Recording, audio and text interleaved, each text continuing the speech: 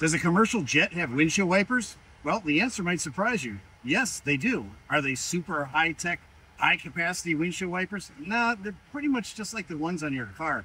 They have 3 positions: intermittent, low, and high. Do they work? They work great. Now you know.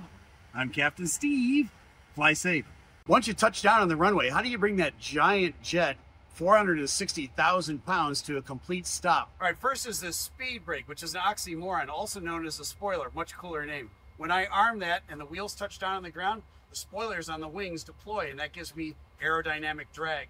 Next is the reversers. When the nose gear touches down, I pull these into full reverse. It creates a big wall of air out there that further slows me down. The third way to stop the airplane is these big impressive brakes behind me. All carbon.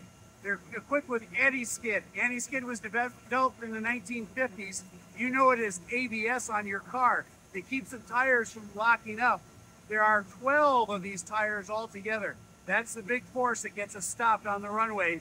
460,000 pounds. That's a lot of weight to come to a full stop. Now you know. On those super long haul flights, do the pilots have a place to rest? Well, the answer is yes.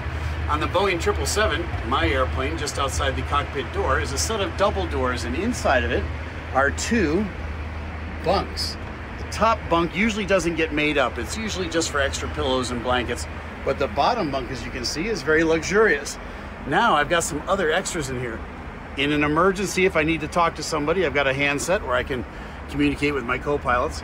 I've got a setting here where I can set the temperature. And then around the corner, I've got a place where I can plug in my electronics. I can set the mood with the lighting, and I've even got an AC outlet. Not bad. Pretty comfy altogether, I would say.